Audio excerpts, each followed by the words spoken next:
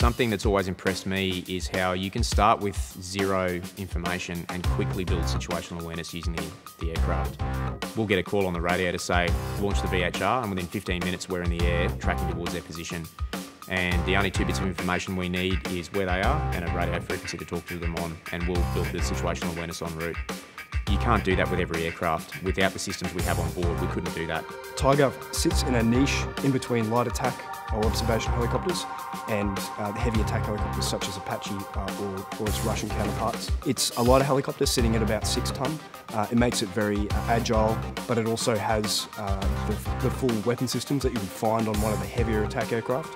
Reconnaissance is a big part of what we do, but also we've now got the ability to prosecute targets and have a kinetic effect on an area as well. We've now got a sophisticated sensor, we've got weapon systems that can reach targets thousands of metres away. There's TV and thermal in there, so that gives me my all-weather capability as well. So now even in the darkest conditions, I can see threats in the battle space kilometres away. That combined with the fact that there's a laser rangefinder designator in the side as well means I can designate a target, and we can quite quickly change the tide of that battle for the friendly force to ensure that we're bringing them out safely, because there's another person down on the ground just like there is in the cockpit of the aircraft. We've all got families.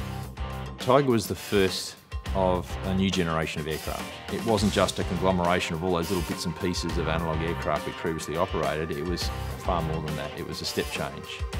But the good news is this improvement in technology has definitely improved our ability to do our job. There's no doubt. Everyone knows that Tiger had a checkered introduction into service, but importantly, the message that people miss is the fact that in the last 2 to 3 years, we've really turned a corner with ARH. So ARH is ready today, and the pilots are trained today to go and support our troops on operations, and we can do that by day, night, or weather conditions quite effectively. Now we've got to a place where we understand what can be delivered. We're now promoting it often, and Army's becoming more comfortable with that. And I think part of the step change you're seeing this year in particular is everybody wants a piece of Tiger, because Tiger is now delivering on the promise finally. And obviously that's pretty important going into next decade.